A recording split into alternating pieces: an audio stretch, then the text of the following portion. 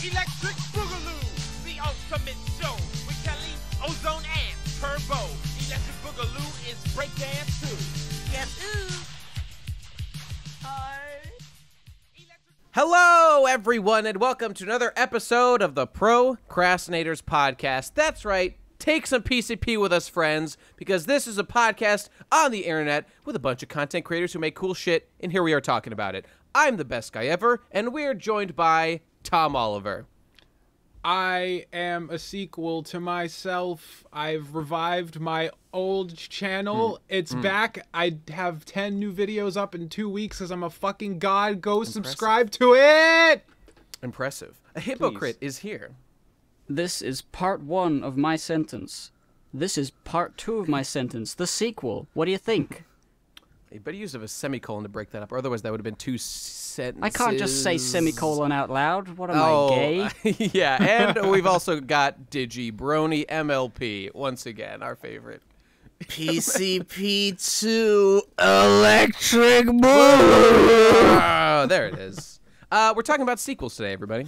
Sequels is the topic of this episode of the PCP. We're really, really scraping the bottom of that barrel, and God does it feel good. God does it feel good. That's where all the gold cake's on. So when you scrape that shit up, you know, the people appreciate it. Scraping the bottom of the barrel is totally thematically relevant to the topic of sequels anyway. Because You are that's not really what they wrong. do in sequels. You got to just like, original ideas, fuck it. We're just going to milk this, and we're going to have Right, well, Halloween you know, part 18. I think we made that argument about remakes when we did our remakes episode. Right.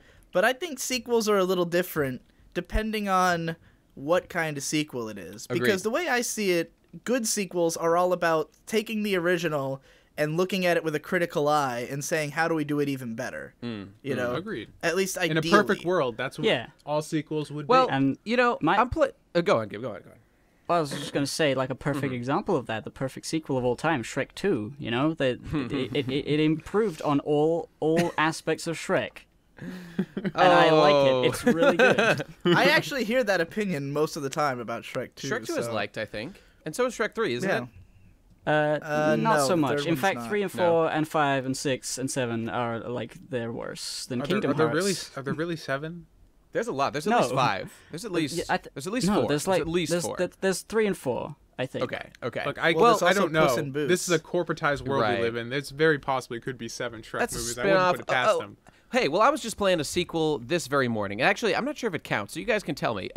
Does Mario do the mainline Mario games count as sequels? Like, I'm playing Mario Odyssey of right course. now, and that's a I sequel, think that right? counts. That definitely counts. Yeah. I think that's an interesting question. Yeah. Like, Mario Galaxy 2 is That's- very yeah. definitively a sequel because it's literally like the same thing, but they built on it. You know, like, that's exactly the kind of sequel I'm talking about, where they took the first game and they said, okay, this is great. What can we do to tweak it to make it, like, a little bit fresh and Yeah. new, but still be the same? It's But, like a sequel is one thing, and then there's like a next one in a series, which is Right. Yeah. may or may I not be don't know if I numbered, agree but with it's that.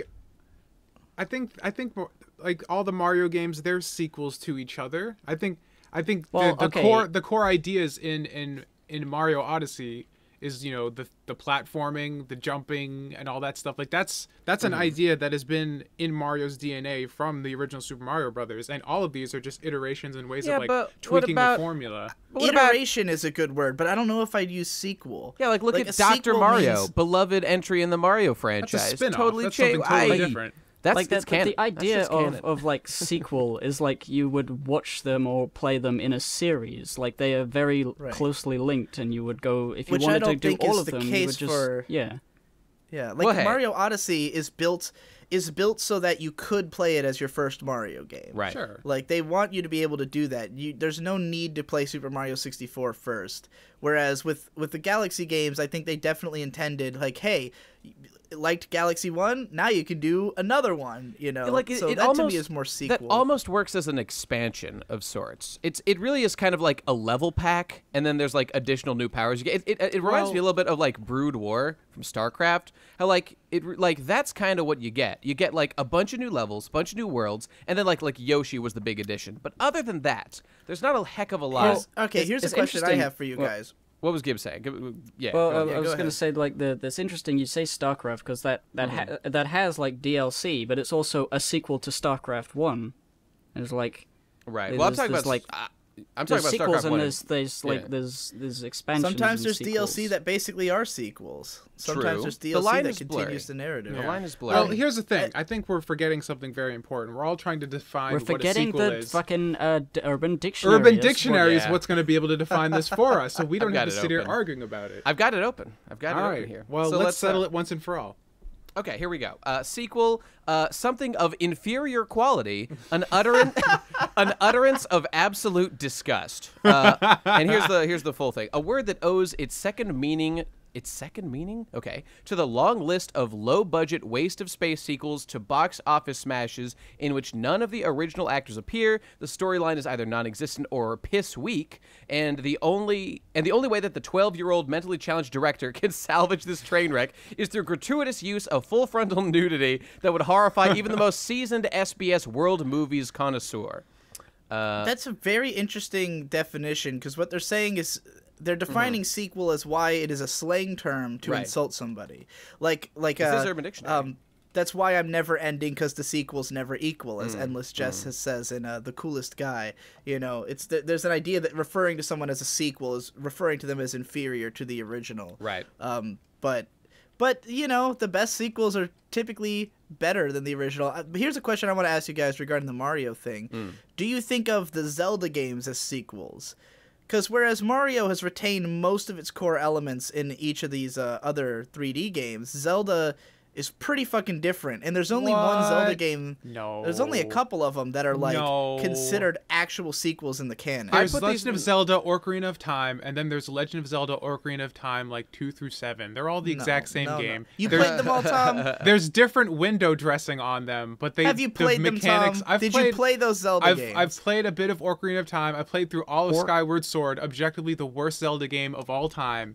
It's it's a train wreck of titanic proportions. I've played all of them. I played all of them except for Wind Waker, admittedly, though I did play Phantom Hourglass. I would count all those in like the same camp as like the Mario sequels. Like they are refining the formula, and like just because like they're different sorts of games, but they're the same sort of thing where they're just like progressing in some particular path. Like if you compare, like let's say you compared Mario Sunshine to Mario Odyssey. In Sure. both games, Princess Peach is captured by Bowser. Mario's got to go save her. He does this by jumping on things, occasionally using Princess Zelda's powers captured and by shit, Ganondorf. right? He has to cut lots of things. Same. That is not a shit. thing that even happens in most Zelda games. How often has Zelda been kidnapped by Ganondorf in the Well, Zelda franchise? I mean, you could more or less say that it happened in the new it's one. Either she's captured or turned to stone or something that is bad by Ganon.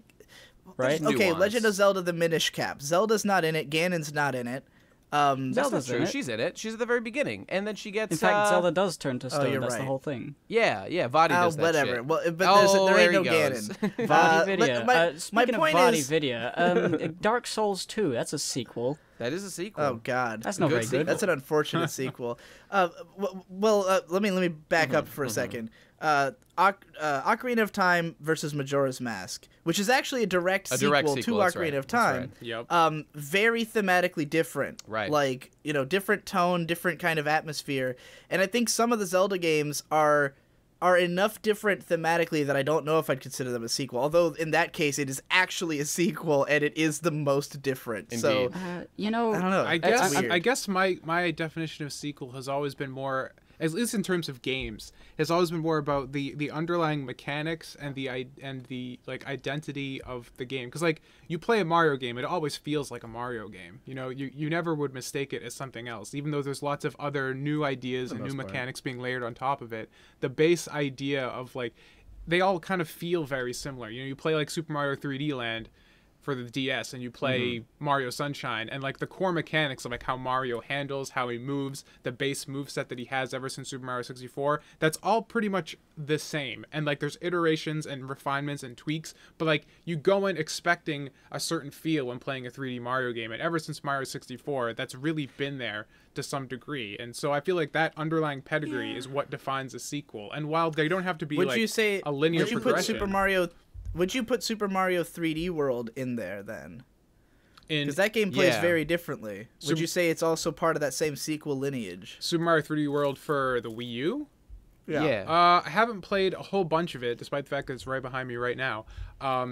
But I despite the fact that it's like it's more that's one where it's more like it's 3D, but it's like an isometric kind of view, right? Yeah, for the most part. I think the mechanics there are still pretty much the same. Like it's still a platformer. Like it moves very. It's similar. interesting to me though, Tom, that you seem to be defining sequels based on more of like the mechanics as opposed to like any. I don't know, like a narrative thing or anything. I mean, obviously, if it's something says like Metroid Prime 2, which like I think you were just playing, like yeah, okay, that's pretty clearly a sequel. Nate, you just reminded me of a term that'll help with this a lot. Yeah. My favorite term, spiritual sequel. Right. Because when you look at Is that a like spiritual successor, or is that something different? there's we're talking about? both are used, but I always hear spiritual sequel. Like for instance, a game like Axiom Verge, that is clearly meant to be a spiritual connection to. Well, in this case, I would say Like the successor same more so than thing. sequel. Yeah. But a it's like spiritual a- successor to Metroid, to Super Metroid. Sure. Like, could it be that the Mario? Because when I think sequel, I do think continuing the actual narrative. Like, it's supposed to be the same, at least the same characters. Sure. You know, Mario or has the same world. characters for the most part, but there's really no narrative to continue. Yeah, you know, It's and just- like if you look at something like Mario Galaxy, like there's no plot connection, like seemingly at all to like any of the other games other most than of Mario Nintendo's Galaxy games 2. don't do that. Their narrative is just like a very loose framing device to have the action. So I'm not sure describing the Mario games as sequels makes sense. I think like spiritual successor, even though they're all like mainline Mario games, as far might as I make know, more spiritual sense. successor doesn't even. When you say something's a spiritual successor, the term doesn't mean it's a sequel. It means I feel it's like- taking the gameplay identity of another game that won't get a sequel Yeah. and injecting it into a new IP. That's why Axiom Verge is a spiritual successor to Metroid. It's not a Metroid title, but it's trying to play like one and invoke that kind of same game feel. And what were you saying? I feel like the whole Mario, the whole like sequel, successor, spiritual stuff. Like it doesn't need a word like that, because like it doesn't apply to any of them. Like aside from like Mario 1, Super Mario 1, Super Mario 2. Like even that's kind of weird. But I think the 'cause that's whole not thing even like with the real one. sequels But is like people generally think of it as being, if it's numbered, then it's a sequel. right. And if it's not, then it's just part of the same franchise, and this word sequel doesn't even come into it. Will even if it Radcon is like Awakening be a direct sequel to Radcon 2? That's I don't know, or is it a spiritual successor? That'll gonna- depend on the narrative content of Radcon Awakening. Indeed. Are we gonna do the fuck shit thing that movie producers do and not put the number on Radcon 3? Is it just gonna be Radcon Awakening? Davu's been making that joke forever, that he insists that the next Radcon be called Radcon Awakening canonically, But with no 3 With in no it. three, We- no I 3. would say- that burns my We need hide. to do that, and then the next one just has to be Radcon. Exactly. Or We like- go or back like to the Rad- Radcon. No. but like The Radcon, lowercase with, r. like- Yeah, Lowercase r. lowercase. like alternating upper and lowercase for each Oh other. yes. Oh no. Gamzee Oh, and that's the one where edition. Gamzee kills us all. Yeah. Yeah, only That's it's when Munchie. Munchie. That's when And when- Munchie when we- disembowels all of us. When Wow. we inevitably release Radcon on DVD on each one, we have to make sure the titles are totally different on the side. Like they Yeah. there's no Radcon 4 has to be Refordicon. that's- Refordicon. Yes. I do like that. I do like that. Hey, so I watched No, a it's not sequel. okay. I watched a whole series of sequels recently, which is interesting because it's kind of like the opposite of all this. So it's like, so I watched Rambo. I downloaded all the Rambo movies recently and boy. watched all of them. And because I heard they were cool and whatever. So I watched Rambo 1. And everyone probably knows this already, but Rambo 1 is like a story of a like tortured Vietnam vet who comes like back home and then like it suffers like because he's kind of a vagrant now. He's sort of lost his place in the world because he was such a badass soldier and now he's just a civilian and doesn't know what to do with himself. And like he's just in the world and he gets into some minor trouble with the law just by like loitering a little bit. It wasn't serious, but then he gets like abused by the cops and then they fuck him up a little bit and then like he goes on kind of a murderous rampage as they like try to track him down after he escapes from the thing and then like he like kicks back into like Vietnam mode and goes full monster murder man and starts doing all this shit and it's really a story about a guy like being tortured by his past and like having to overcome it and like at the end he turns himself in and like obviously has deep severe mental issues that he's gonna need to work through. And then Rambo 2 like they get him out of jail, and then he's just sent on like a big epic like rescue POWs in Vietnam, like military man mission. So it's like they've capitalized on like the reputation that Rambo established, Rambo 1, of this guy being like a big badass soldier, but like they completely abandon any of the like the actual point of the movie of it being like about it goes from like a movie trying to make a message, send a message about like mental health issues, and just be like, what if we have Sylvester Stallone killing some bitches? That would be cool. And it was great. It was a legitimately great action movie that I enjoyed quite a bit. But like it's like it barely resembles like in the tangible details it totally resembles Rambo 1. But in terms of the actual point they were making, they completely abandoned it. And it's like I don't know like who was writing that. I'm really curious if the same people were involved with making Rambo 2 as Rambo 1. Obviously, that feels still like Stallone studio was meddling to me. Yeah. And I know Stallone like wrote Rambo 4 and was heavily involved in getting it done, but that might have just been like the resurrecting of the thing, because this was like 2 decades after Rambo 3 was made and shit. But like, so that's an example. That like, was a surprisingly good sequel, though. I liked it. I thought it was really good. I like the part where that Christian lady got raped. That was cool. She didn't actually get raped, unfortunately. Yeah, it was good. It was good. Here's a sequel, a pair of sequels that I feel just for the sake of completeness needs to be mentioned is Star Wars, which has gone in a lot of interesting directions with sequels. Because you've got the original Star Wars, big huge film, everybody loves it, but it's kind of directed and edited like garbage. Like it's really. They didn't there was a lot of problems with the production basically, and when you watch the movie knowing that, you can really see it. And then you get to the second movie and it's such a clear improvement. They took the ideas and put them in the hands of a director who could actually like bring it to life, make it feel big and real and and dramatic. And then you get to the third movie, which for some reason a lot of people don't like, but I think that movie capitalizes on the themes the best out of all the movies. It like brings it all home in a really good way. And so you got this package where it's like, you got sequels that actually took what the previous one did, built on it, tried to improve. And then suddenly they make 3 more sequels that are actually prequels and don't capitalize on any of the strengths of the original. Right. We'll see. And are a total clusterfuck. But then you get 23 more sequels a decade later that are now just like cherry picking any tangible or abstract concept from the old films and like cobbling them together into a new film that is just like made up of the body parts of the old ones. Yep. It's a descent into corporatization. Yeah. Which is funny because case, Star Wars has always been a very corporatized product, but it's gone to the nth degree now. The fascinating thing about that trajectory is kind of like Star Wars is pretty beloved these days. It's quite popular, and it was popular for a long time, but like it's really had a resurgence, and it's interesting to watch the trajectory of everyone loved the original films. They're highly beloved to this day. And then the sequels came out, and at the time, it was lukewarm, and then some people were massively disappointed, and so the reputation tanked. Luke Skywalker warm.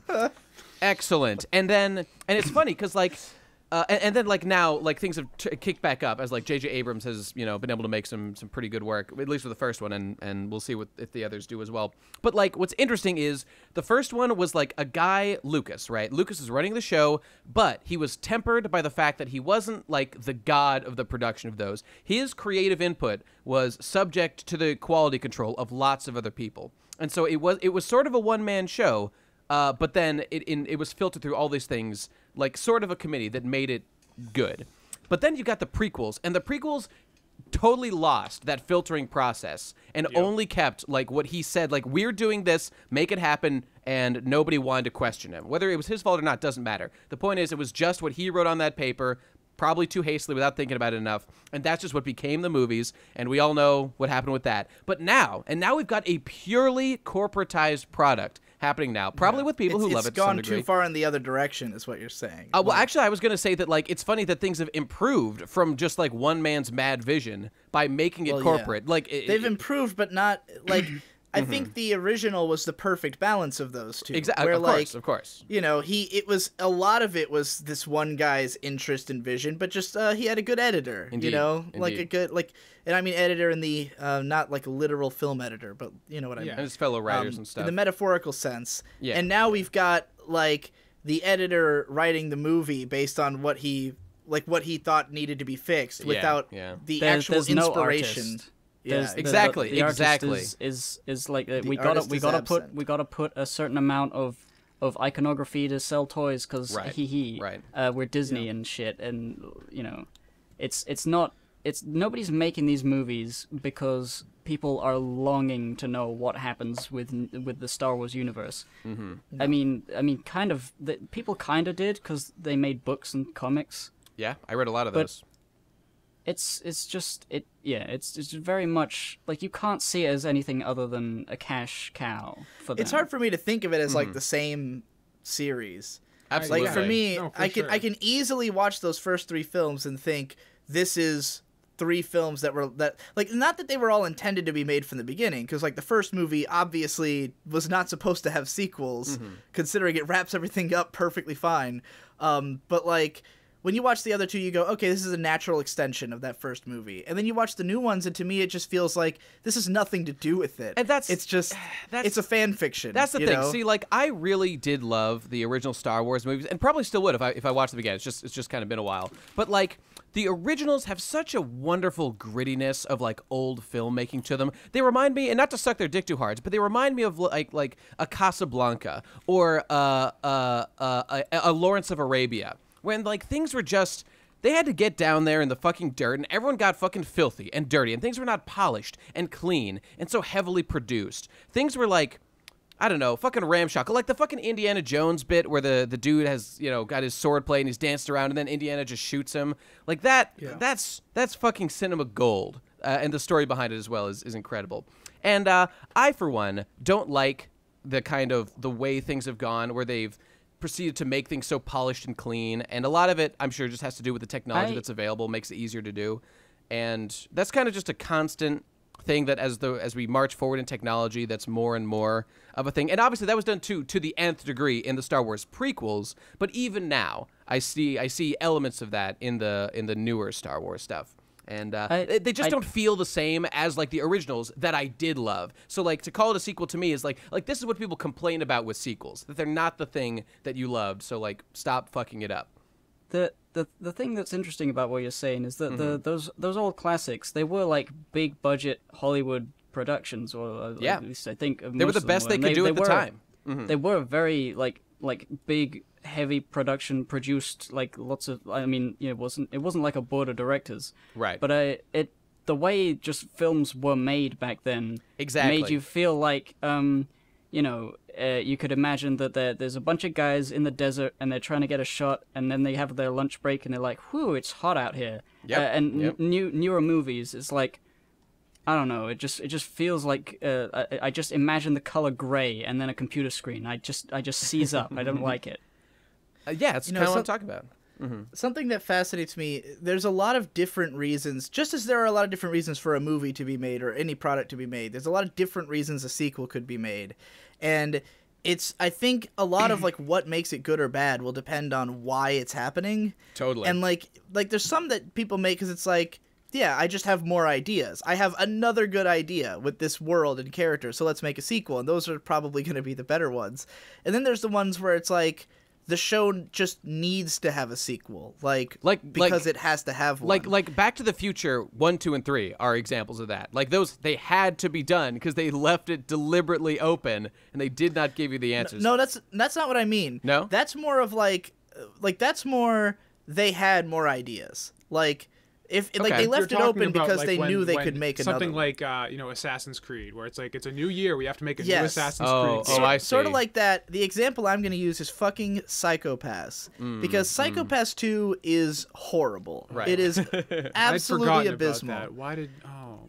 And the only reason I think that Psycho-Pass 2 exists is because they were making a Psycho-Pass movie, and they wanted to keep the hype up for it. Sure. So like That backfired. like the Psycho-Pass original TV show, like leading up to the film, first they reran the TV show as hour-long episodes. Like they recut it, they put each 2 episodes into one, and they added in some like little extra scenes, and they made it like a rerun of the show to get people hype. Then they made a sequel to keep that hype going, and then the movie came out like right after the second season was over. So it was like all this build up to hype this movie.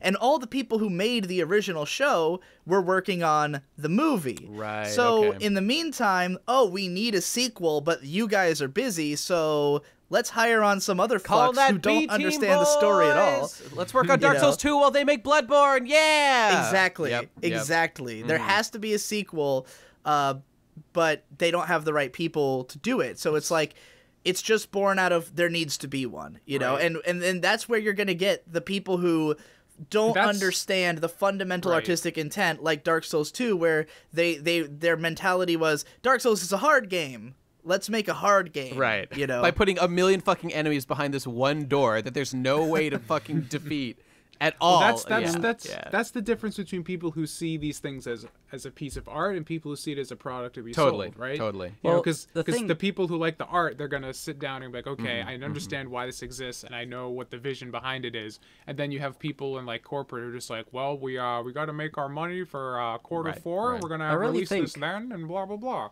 I really think that a smart creator knows that the corporate entity is a part of it, and you can't just say, "Oh, I'm an artist and I have my vision, and it must just be one thing." I think like if you're going to be a smart boy and you're going to make things, you're going to write stories, you're going to make movies, you should always have in the back of your mind written down somewhere. Like sequel bait, that if in case you're forced to make a sequel, you have something. Yes. But you should never like plan for it to exist. You know, it's just like as a backup, because then you can have both. You can be an artistic genius boy, and you can make money. And You're very right. It's You're really completely a right. delicate balance. Especially I when recommend. Sorry, I recommend everybody, if you're trying to be a screenwriter or do anything that will involve you in the corporate world of like creating, listen to everything Max Landis ever says, because he is extremely good at explaining that world and his place in it, and he has the mindset that Hippo's describing here. The dude's written over 100 movies. Like, he just constantly has more ideas for, like, if they won't take this one, here's a slightly different version. Or, like, here's my ideas for if I have to make a sequel. Here's my ideas for this and that. So it's like he's just got so many different contingencies for if it works, because you can't be precious about your work if you want to sell it, especially in Hollywood. On this subject, though, what's interesting is, so one of the most beloved sequels of all time, you may have heard of it, is Godfather 2. And Godfather 2 was famous because it was the first sequel ever to win the Oscar for Best Picture.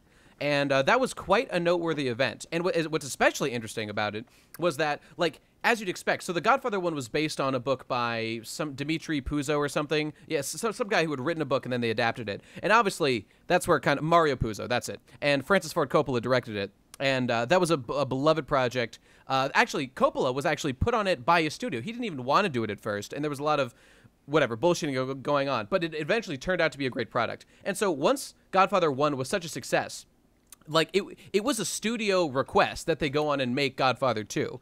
And like so he was not at all prepared to do Godfather 2, and there was like there was nothing prepared for it. But like it's just that the people working on the project just happened to be so fucking good at making movies. And I actually think Godfather 1 is like kind of vastly superior to Godfather 2, but a lot of people love Godfather 2, and I do for the most part as well.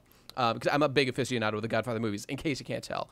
So ultimately, like, this was a situation where people were totally unprepared. It was just studio desire to make a sequel that had them do it, because Coppola had no desire to do one initially. It was just because the movie was such a fucking huge success that they made it, and yet they just happened to get, like, enough brilliant people working on it. Coppola, and I believe Puzo came back and wrote the screenplay for it as well, that they just put together something that the people fucking loved. And so, like, it can be done. It can can be done, you know. That kind of that's the same story of how the Madoka movies got made. Oh yeah. Where like Madoka Magica was just such a huge success that they came to Urobuchi right. again and were like, "Do you happen to have any ideas for a sequel?" And he was like, I guess. What and, if he made a movie that is was the devil, you guys? He made possibly the most divisive anime movie that I can think of.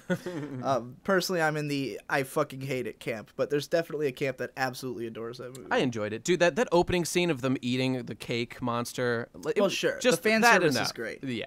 God, that was so fucking tight. I like that movie. I don't give a fuck. Here's an idea. I want us to do some. I want us to do a round robin here. Word. And each of us talk about one sequel we absolutely hate or are fascinated with in that it is bad, and one that we absolutely love. Great, and fantastic. Are fascinated with its All greatness. Right. So we'll start with bad ones.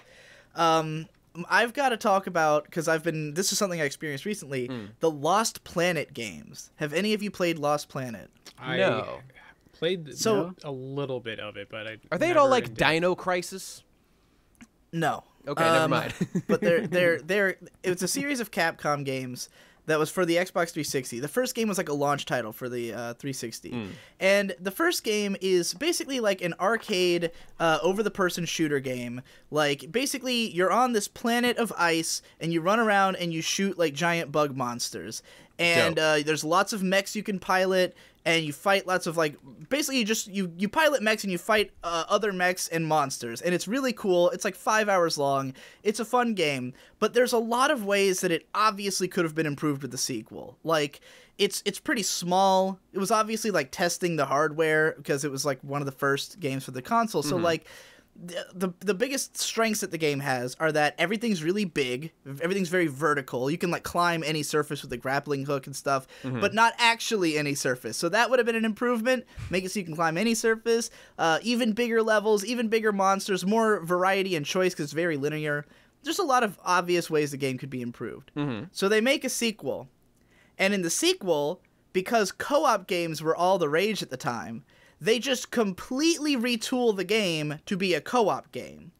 And even though they retain all of like the weapons and controls and monsters from the previous game, the level design is nothing like the first game's level design. And it's not really built in a way that works with the mechanics. Like, it's built to be, they just took the mechanics of Lost Planet and put them in a co-op shooter game, but they don't make sense in a co-op shooter game. Yeah, so it's incredibly fucking frustrating and broken. Like, it's a game that has some good ideas and moments where it kind of works, but, like, it's just not, it shouldn't have been done. Like, it was not the right IP to transform into a co-op game. And so it got pretty lukewarm reviews, and it didn't sell as well as the first game. So then they make Lost Planet 3, and instead of making a game, Capcom just outsources it to some other studio. Oh, no. This studio, here is everything I know about this studio. They've made 6 games, and if you go to the Wikipedia page, all it says about them is they are known for having a 56 average on Metacritic. And what company is this? I don't remember what it's called, but like all they've made is shitty games. Like all of their games, every single one of them has like a below 60 on Metacritic, and that is the most noteworthy thing about the company. So they make a third game that plays like kind of like Mass Effect 3 if no one with any talent worked on the game. Like if it was just a boring piece of shit with no redeeming qualities. Spark Unlimited, apparently. Yes, Spark Unlimited. This game is fun. I played like the first 15 minutes of the game. I was like, this is the worst game I've ever played in my life. So yeah, at that point, the idea of what Lost Planet is just completely gone. It's gone, right? You know, and so you've got this first game that I would consider like a strong 7 to a light 8. Like, it's a very fine game. It's not amazing, and you can so easily imagine a perfect sequel, but it's not there. Instead, the franchise is dead now because they ran it into the ground. Yeah. Yep. What a tragedy. You know, I almost feel bad for like game developers who are put on a project that like corporate influence doesn't allow them to like actually make the game to like be consistent with the fucking mechanics and shit. Like, can you even imagine developing a game where like you're not thinking about how to integrate the level design with the mechanics? I can't even think about it, but okay, no matter. I mean, I feel like that mindset is sort of like a paint by numbers, because you're given the iconography, the characters, the types of things that need to be in there because of, like, let's borrow, we have to have this thing and that thing from that game or movie and put it in there to link them because they're sequels. And we'll do it kind of like they're not thinking about building a game. They're thinking about cash it in. They're thinking about cashing in on an IP. Yes, that too. I was I can't really think of like a lot of sequels that have disappointed me. Although I don't know. But what about Jack 2?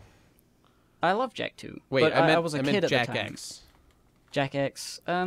Well, that's the thing I was gonna talk about, because like that feels like a spin-off because it's a different gameplay style in the same universe. And I was thinking, Mario 64, I wouldn't consider a sequel to Super Mario World because of how different it is, and I would also consider that like a spin-off technically, like the 3D Marios were a spin-off of the 2D Marios, because you can't really compare one sequel sequentially to the next. So let me ask which you, is the way I think of sequels. Would it change your opinion if instead Mario World was called Mario 4 and then Mario 64 was called Mario 5? Would that change your view of it being a sequel? I think, the numbers thing is always like you're hardwired to think sequel, right? Because that's just a word associated with numbered stuff. So I guess I might, but if I thought about it, I probably would come to the same conclusion, because it's about branding. Branding is relevant as to whether something is considered a sequel or not.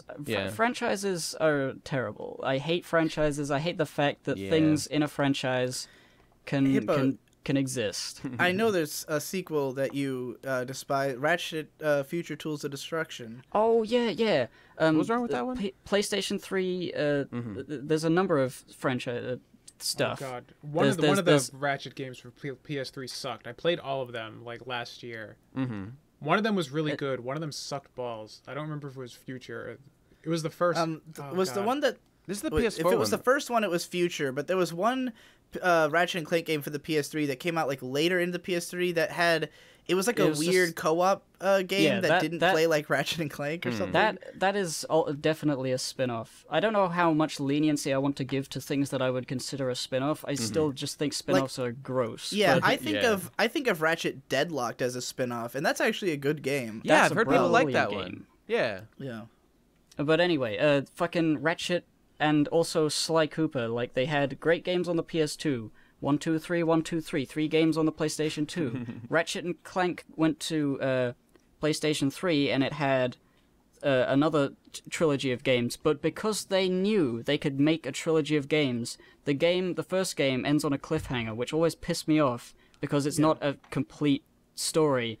And you have to, like, they're just like, yeah, like we know you're going to buy all 3 of them, so just fucking don't get the whole experience, bitch. Agree. Also, it was just kind of shit in general. Yeah, I was under the impression it was like almost like a vignette game. Like it was only like 10 hours long, right? Whereas like the previous Ratchet games had all been like 25 hours to get 100%. Yeah, it was really short. The story was more stupid, and the 3D, the like PlayStation 3 shiny textures really annoyed me, and lens flares and stuff. But the Sly games, Sly Raccoon, Sly Cooper, the gang, the cool guys, they look really good in the PlayStation 2, and in the PlayStation 3 games they also look good. Like the visuals weren't fucked, and the animations were good. It was just something. It's definitely because it was a different studio, but. It doesn't feel good. It doesn't have the same like wit and story structure. It's just sort of like someone who doesn't know what's up. When you don't have the people there, like when you don't have the people there who like made the thing and really understand it, like you see this with like Tom Hewlett and the later like Silent Hill games, like the soul is just missing. The even if it was never clear to anyone what actually made the games great, you're never gonna get everything. Especially if the person like Tom Hewlett is like a self-avowed Silent Hill fanboy. Like a fanboy is never gonna fucking be able to like recreate it. Yeah. It's always with the creative minds, like Yeah. you know, the that's- George Lucas. He needs to be there a little bit, And it's a just so that fool's it's- errand to even try to recreate it. Just make something new. Right. Okay, but whatever. Well, that's the funny thing.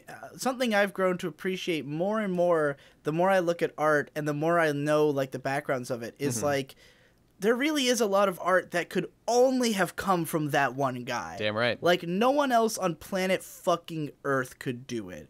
Or that one team because of just like the chemistry between them maybe. You know, like maybe it was just that the boardroom meetings they had were so magnetic that it spawned this thing and like you can't recreate that. You know, sometimes even they can't recreate that. But like imagine if all of the PCP members had like moved on and given their channels to people who you know tried to be like each of all of us, and then the PCP podcast was like. It would be technically everyone, kind of, but it would be not even, you know, not even slightly the same. That's an excellent. It might way of even be putting it. better, but like it's just you need the brain power of the weird guy. It's true. Yeah. It's true.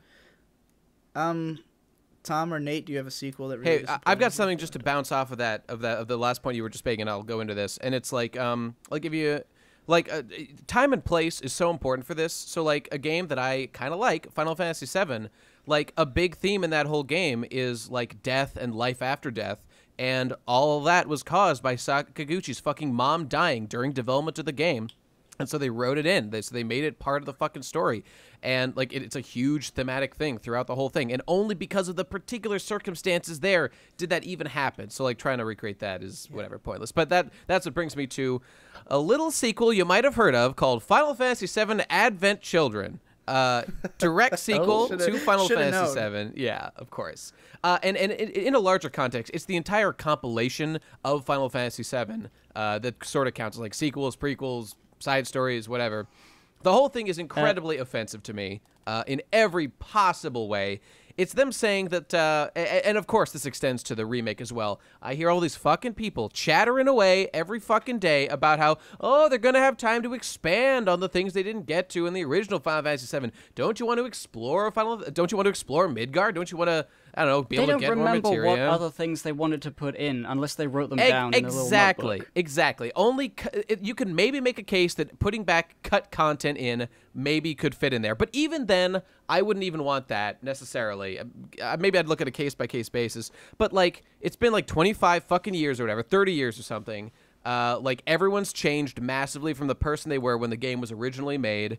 Like, they have no business meddling with this shit. Somebody who fucking tells me Nomura is, like, qualified to remake Final Fantasy VII, get fucked. Yes, I know he was heavily involved in the development of the characters and even the shaping of much of the fundamentals of the personalities of those characters. He has no fucking business directing a goddamn remake of the game because he's not fucking smart enough. He's a corporate tool and a draw boy, and he's no fucking purpose here. Whatever, fuck these people.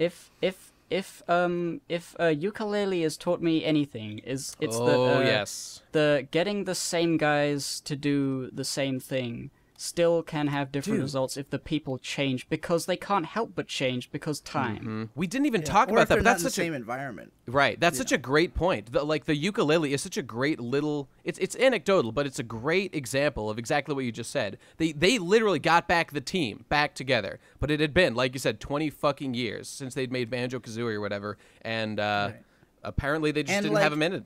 Didn't have And it in it's them not. again. I'm sure it wasn't literally everyone who worked on Right. Banjo-Kazooie, and I'm sure it didn't have the budget of Banjo-Kazooie, and I'm sure like it didn't have the corporate structure of Rareware. A bunch of guys fucking around. Yeah. Who's their boss? Who do they have to answer to at the end of the day? Yeah, it's like if you want to make They're a fucking sequel, Kickstarter backers. Nobody answers.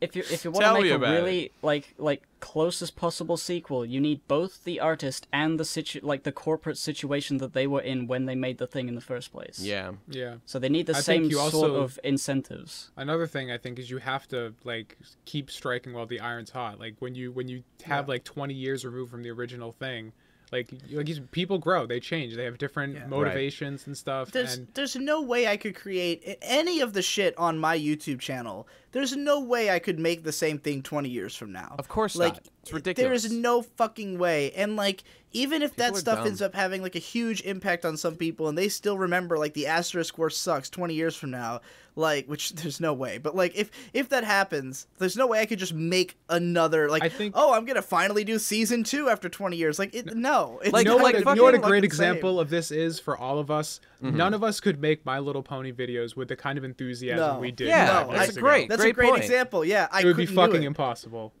Because it's just I'm like, it's not that I've lost the abilities I had, but the mindset isn't Exactly. there. And it's just you like- know, like- which is like the most important part. Just that this is so fucking basic, and so many people don't fucking get it. So let me beat it into your goddamn skulls. Like, just think about it, people. Like, fucking Nomura was the one who I believe, as I was reading, Still talking about. well, he's just a great example. Nomura was the guy who suggested that Eris die. I believe it was him, because there was discussion about like they were gonna have a character die, maybe it'd be Tifa, maybe somebody else, and I believe Eris was like his suggestion is like she should die, whatever, and like it's been 25 fucking years or whatever. Like, the man's a father now. He's like a huge corporate, like he's so ingrained in the corporatocracy of Square Enix, this giant behemoth of a company, which does so much more now than the small potatoes of making a fucking shitty JRPG series that nobody gives a shit about anymore. You know, like he is a different fucking man. He's not a maverick artist anymore. Like you could argue that he was. I don't even know if he fucking was. Yeah.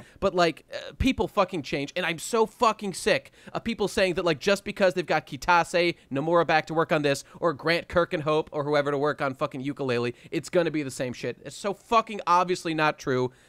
It pisses me the fuck off that people don't get it. Anyway, fuck the compilation of Final Fantasy VII. I will kill myself on the day that the remake comes out. It's gonna be great. Looking forward to it. Okay, let's move on. You're gonna go full fucking Mishima. And, like, Oh god.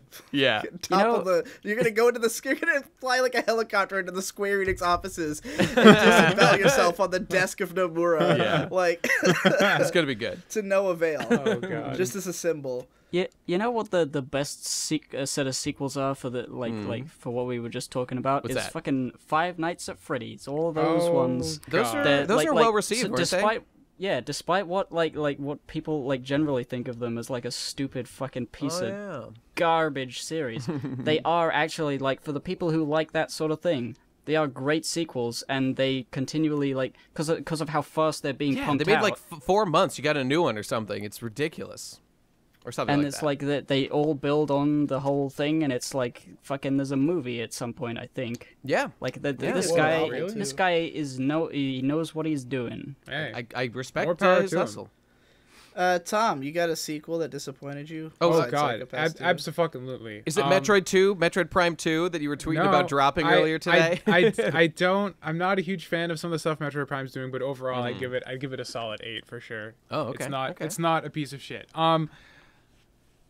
God, what was this? Like 2002, 2003, and I think I might have told this story before on the show, but I was a young lad who had just gotten his PlayStation 2 like a year ago, and I was so excited for this game to come out, and I was an avid reader of EGM, and so every month I would Devil like, May flip Cry through- 2. Devil May Cry 2. Oh, Oh god. course, Oh of my god. course. I played so much of the original. It's like my favorite PS2 game fucking I ever. have not heard you tell that story. I just neither. figured it Me out neither. based All right. on the details. Well, here's let me tell you about this day. I Yeah. counted down the days. I watched the trailer over and over again because the trailer was fucking sick, and I loved the way the art style. It was so good, and you could shoot guns in 2 directions. That's so fucking That cool. is pretty cool. It was the fucking hype as shit, and I don't have like money to buy games, so I buy like 1 or 2 games a year, and so like I made all my purchasing decisions from Electronic Gaming Monthly. I was subscribed to that. I love that magazine,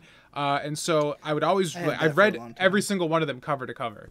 you like the little comics with the 2 agents? That was that magazine, right? Suen Chen, he still makes those Yeah. comics. He has a YouTube channel. He does animations. They're fantastic. Holy I shit. follow him. He's great. So I get the month's issue where they're going to review Devil May Cry 2, and I flip it open, and like before you read all the reviews, there's a page where they tell you what the game of the month is, and it's not Devil May Cry 2. Oh, and it was at no. and it was at that moment I knew something bad had happened. Yeah, Because I remember it reading was- those. Because they would have, because a game of that scale it could have been like a 7 out of 10, and they would have made it game of the like it could have been legitimately a 7 out of 10, but they would have given it a 10 because it was that big exactly. of a release. It has to be like a 'Cause real piece of shit. They had run multiple stories on the game leading up to its release. You know That's how I like my. You know what it is, I've gotten goddammit? so hard over this it. fucking misogynist gamer culture can't handle a strong female character like Lucia. They fucking hate her just because she's got a vagina. It's time to accept that girls can be powerful too, you piece of shit. Oh my god! But yeah, I flipped to it, and it's like 6.5, 5.5 because Oh, they had boy. 3 people review the games back then, and it was like a 2-page spread of just like this game blows nuts, and just like, Oh jeez. no. I've never been the same person since that moment. That was actually my It looks first like Devil you May. may cry Oh, with dude. this game. Dude, it was the worst. And then I remember my friend bought it like at some point later, and so I played it at his house, and I was just like in awe of how bad they fucked everything up. That was- and like there were some cool ideas in there too, which made it sting even worse because they had a dedicated dodge button. Because like dodging was kind of like a clusterfuck right. in the original because you had to like hold down both shoulder buttons and shit, and it was weird. But they had like just a dodge button, and it made like everything so much cooler. But like the guns were shit. Like the game feel was terrible. Like the hits were awful. They changed the way the combo system worked, and it was really bad. And it was Did you ever go back Why and beat is- those games as a Devil May Cry fan? Just out of I've beaten them all but 2 because I just can't get through Yeah, it. It's just okay. so painfully bad. Why was 2 so bad? Like, what happened in production? Did somebody? Yeah, It's a it different- was not Kamamiya or whatever. He didn't direct. I know somebody he else had nothing did. to do with it. They Yeah. passed it off to a new studio, and they clearly had no Oh, idea what they it's were Dark doing. Souls. So did he come back for 3? Or- Yes, I believe he came back for Okay. 3 because 3 was fucking amazing. And like, Yeah. It's Everyone loves literally 3. Dark Souls. You It's could- true. It's true. you could tell that they knew that the last one was so bad. They So, like wait. kicked everything up to 11 in the If third it one. is, if it is literally Dark Souls, what was Kamiya doing during Devil May Cry 2's development? Oh, You know, let me that's check. that is a damn good question. Did he work on He was Killer making Beautiful 7, Joe? or would that have been later? I don't. I'm think gonna it was check. I'm gonna Killer look at his I shit. think Beautiful Joe is too long later. Resident my Evil God. 0, I'm looking it up, Beautiful. too. No, Devil May Cry, Resident Evil 0, Beautiful Joe, Phoenix Wright, Ace Attorney, Trials and Tribulations. What the fuck? Oh, voice actor for Godot in the Japanese version. Okay, never mind. Yeah, it was I have either no Resident idea. Evil 0 or Beautiful Joe he was working on at the time. It was probably Resident Evil. Both then. much better 'Cause- games than Devil May Cry 2. So time Sure, well spent. sure. I'll give him that. Yeah. But yeah, oh my god, it's just the level of disappointment. Just it can't be described in words. It was that was when my But child. wait, he innocence didn't work died. on Devil May Cry 3 though. That's not. No, he listed did not. in No, here. he did not. Somebody else did. Really? So Yeah. somebody else who is worked also on a 3? genius. I don't know. I don't know. Incidentally, The spiritual sequel to that man worked on Devil May Cry. Did the same guy who Indeed. did 3 do 4 then? Because like it's interesting you say that. that man, my favorite character I of don't all know time. what his name is. I don't- That- I haven't no, paid no, attention. that- I assume you meant the Guilty Gear main character. villain of Guilty Gear Yeah, X. my that favorite man. fucking character. That man, Gabe. You are aware that that's a character, or were you just were you memeing? No. No, He- he was not, there's- he was not fucking at no. all. Oh, There's a well, guy- know now that you he- know. There's the main villain in Guilty Gear is literally named that man. God, I fucking love it. That's my favorite thing about Guilty Gear by far. Radcon Awakening. I'm doing a lecture on the lore of Guilty Gear. Get oh, ready. I can't wait. I can't wait. It's gonna It be looks like DMC3 was done by a guy. It was actually done by the same guy who did DMC2. what? What? Yeah, this guy. I guess he this just guy got his named shit together. Hideaki Itsuno, and he directed Yeah, Devil May Cry he did 2 too. through 4 and Dragon's Dogma. Wow. Okay, I guess they just I don't know, figured their shit out or something. Wow, that confuses the hell. You know out what? Of me, You know man. what? I kind of respect that. I kind of respect that. This guy, he pulled himself up from the abyss, from Well, the apparently depths. he was Shit. only brought on to Devil May Cry 2 midway through development. To replace an unidentified director. Capcom was dissatisfied by how their work on the game was coming together. Okay. So Fucking basically, hell. he had to salvage the project from somebody He's the who guy they who will brought not in the Okay. dodge button. I got you. Yeah, I'm sure that's right. Absolutely Probably fascinating. he probably went, okay, this game's completely unplayable, but at least if we put in a dodge button, it'll be beatable. Maybe that's his contribution. Oh, dude, it was just really fucking Fantastic. atrocious. But yeah, You know- that was my biggest sequel letdown. You know, it's funny. The first Devil May Cry I played was Devil May Cry 2, and I remember thinking, "What the fuck is going on? Not gonna play this game anymore." Good Yeah, times. you made the Good right call. times. Good series. God damn it, fuck.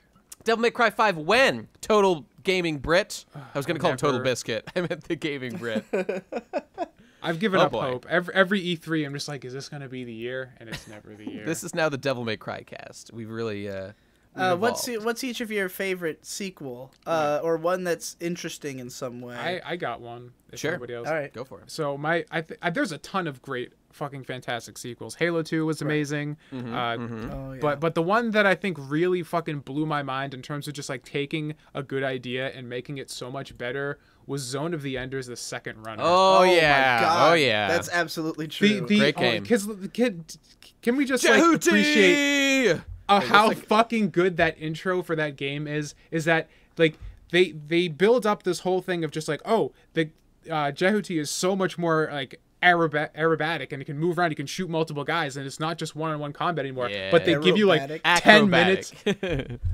I can't Aerodynamic Aero- and acrobatic. it's- I think you can. Did you? It's I don't want to both. hear you correcting Tom's pronunciation. Get Yeah, the fuck okay. out of here. But the great thing of that game is at the beginning they just trap you in this shitty mining mech, and you really have to walk down a straight path for 10 minutes, and you're just like, oh my god, please end me. And then you get into Until you get your Jehuti, shit and it's kicked so in. much fucking better, and you're like, oh my god, and then you lock on like 50 dudes at once, and it's the greatest Dude, and then at the end of the game, you get the fucking nitro cannon or whatever the fuck it's called. Oh my, god. It was the It's fucking best. Dude, that whole Anubis fight was so fucking awesome. Yeah, game fucking rules. Kojima Productions, Zone of the Enders 3, when? I'm ready for it, baby. Lay it on me. Wasn't there a Lost in Concept about that or something? There was. By Hyperbit Hero. Yeah. And there was like a thing that was supposed to happen but didn't. I gotta check that out again. I forget the details. Everything good I don't get. I just made a vlog yesterday about how all my favorite gaming series are dead, so I have no leg in the race, including anymore for modern just like your consoles. precious Dreamcasts and your Sega consoles. You Yeah. know? That's Everything I like dies, so I'm What is expecting a- all what of is you a- to die soon. What is Aw. a good ongoing game? I guess you don't Dark. like Zelda or Mario or anything. No. Like Dark- I think Demon's the Souls only is thing over. is I forgot Metroid. it's over. Metroid's the only game that I still like. And that's that, still like, going on. I mean, and until that the just new got one came revived out. Yeah, like exactly. 2 days ago. Exactly. So now that I'm into it, I'm sure Prime leaves 4 will hope. bomb. It'll be terrible. It's not gonna be done by Retro Studios, by some fucking what's the Yeah. guys who did Lots Planet? They're gonna be doing Metroid Prime 4. Spark Unlimited or whatever. something. Yeah. Yeah, it's gonna be a shit show. All right, let me give you my favorite sequel of all time. I've talked about it a lot, but once upon a time there was a piece of shit called Gunbuster, and then they did everything right for once and made Die Buster like 15 years later or whatever. No, Gunbuster's fantastic, and the fact that I like Die Buster even more, or rather, aim for the top 1 Gunbuster and aim for the top 2 Die Buster, is just a testament to how fucking great Die Buster is. So Gunbuster, everybody, it's an old ass Amino directed 80s anime about Amino? What did I say? Yoshitaka Amino What directed the fuck an did anime? I say? Ahiru, fucking what's the Fucking man's Hideaki name? Anno. Anno, right? Whatever. That guy. He directed a piece of shit anime. It was really good. I loved it. About being in space, a bunch of sexy girls having hard-working guts, and then they travel close to the speed of the light, so relatively gets all fucked, and everybody ages, and it's the best thing ever. But then his little deputy animator guy, what's his name? Digi? Director? Kazuya Tsurumaki. That's the guy. His protege. Protege, that's the word. Made Fooly Cooly, and then he made Die Buster, and it capitalized on everything that was great about the original in terms of like continuing the narrative in an interesting way by continuing like how humanity has dealt with the threat of the space monsters post the black hole bombs eruption some unspecified time ago. And the fact that they don't tell you when Die Buster takes place, and then the ending, oh my god. And then as No-No, Nate, my favorite waifu did of you all know, time besides Nico Robin. Yes. Did you know Kazuya Tsurumaki, that director, he just finally made another OVA like What's the OVA? early this year or late last year, 2-episode called Dragon Dentist. That And sounds good. I haven't seen it yet, but I've heard it's fantastic. But it's the first, because my he's God. the one he's the one who's been fucking up On the these Evas, Eva right? rebuild Right, movies right. for 10 years. But he finally did something else. and did Fantastic. Dragon's Dentist. That's very which exciting. was, I should watch them. It was originally the first, the Studio Kara Animator Expo thing Yes. that Me came from. Yep, Like the yep. first one of those was the original Dragon Dentist short, and then Okay. they expanded that into a 2-episode OVA. I think each episode's like 45 minutes long too. So, I should watch all of those, including the original. Well, that's I should fucking dope. too. That guy is a legend, and I fucking love him. And Diebuster is like the coolest, comfiest, beautiful, love everything about it, anime of all time.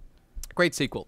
Great sequel. There you go. It can be done, everybody. And I'm a big anti-sequel guy, but like there are times when the stars align and people just do it right.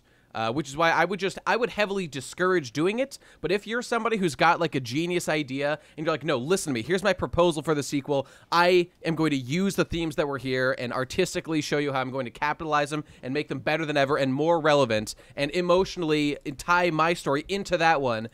Then approve. And that's why we're all looking forward to Fooly Cooley 2, guys. Oh, it's gonna be the best thing ever. Well, Kazuya Suramaki's not directing that one. Though. Yeah, I unfortunately. believe the guy who directed Psycho Pass is directing Fooly Cooley And 2. even if he was directing it, that wouldn't necessarily make me any. Well, okay, it would help a little bit, but it's been 20 fucking years or whatever.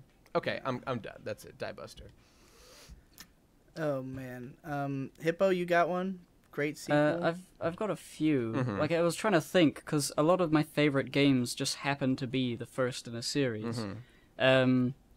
But I do have one. It's Shrek 2 the game on PC. It's actually terrible. Don't play any game of Shrek 2. Oh, I just want It's a bad to idea. incidentally, Davu did map out a chart for us of the quality of the Shrek films over time, which is very convenient. That Yes. Well, see, the Just problem with letting his you know.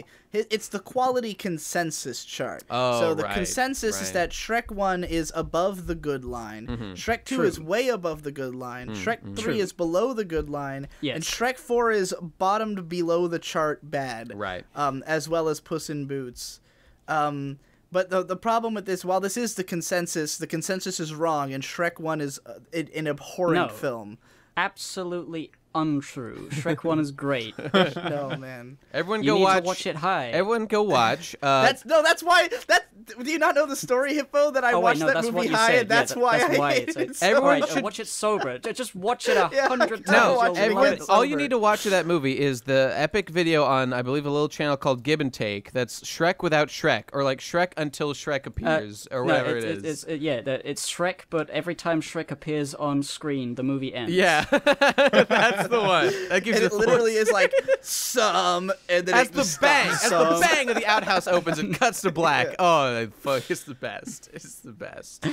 I have like a movie one. Lord of Okay. the Rings: The Two Towers. I think is the best Lord of the Oh, Rings yeah. film. Oh yeah.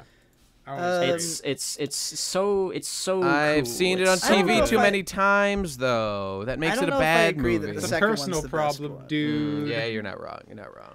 What about the second one makes it your favorite one? The Riders okay, of Rohan. The thing like the first one's great, obviously. There's the guy, you shall not go across, and it smashes the bridge, and there's the Mines of Moria. It's like really cool. The Nazgul, He's cool. But He's cool.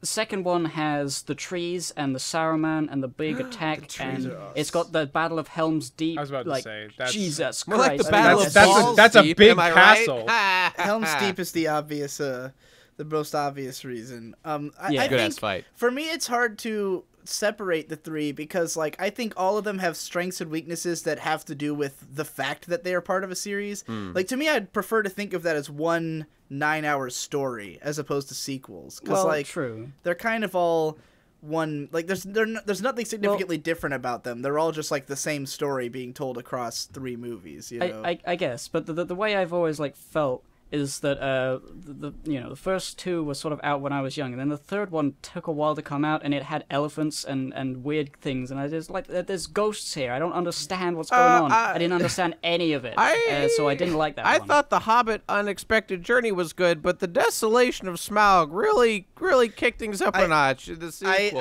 I that's actually the opposite. Like I liked that first Hobbit movie, but the second one I just gave up. That's what I hear couldn't people watch felt the third like. one. Yeah. Yeah.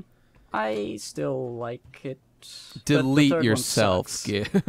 Yeah, I've heard the third one. Where do they sucks. kill the If you- fucking dragon? Which one is that? At the very beginning of third. the third one, which is Okay. why it's the worst. That's Why? and that's also why it cucks the entire because Oh. the second movie is entirely dedicated to hunting the dragon and it ends before they fucking Yeah, fight it that's fucked on up. a That's total fucked up. anticlimax. It is the shittiest and then literally ending I've like ever seen. 5 minutes into the next one, they just kill it, and it's just You know- why didn't you just have the movie be 5 extra minutes? because they Exactly. because they know it's the worst one and they wanted people to I go know, fucking You're not see they it. wrong. You're not did. wrong. It kind of reminds me of like in the Gurren Lagann like film adaptations of the show. Like so the whole fight. This is like the most disgusting thing ever. Like the first film ends like at the point where like Simone becomes a man, which is like a yeah. fantastic climax. But then they compress the entire battle against Lord Genome, which was like literally the best part of the entire show, except for the actual final climax, and they make a fucking clip show out of it at the beginning of the second movie. What the fuck were they thinking? What a mistake. What a fucking mistake. Wait, did they? I thought there was like a super fucking well animated version of the fight with Genome in the second movie. Absolutely not. Where like he walks down the front of his mech and all that. That shit. happens in the movie. That happens in the show too. Oh, maybe I'm thinking of the show then. Yeah, I mean the It's show fucking fight is awesome. fantastic. It's like one of the best Yeah. points of the whole show. But you know, they fucked up in the movie.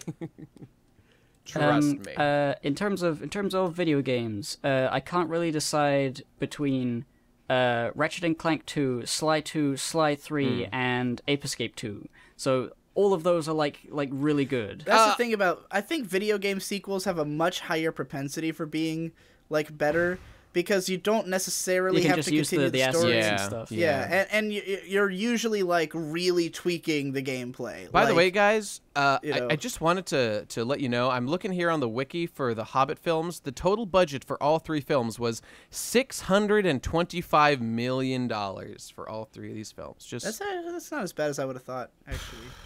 For all three I'm blown away. combined, For all, like, yeah, it's all three all three- combined. look at the cost of like Pirates 3.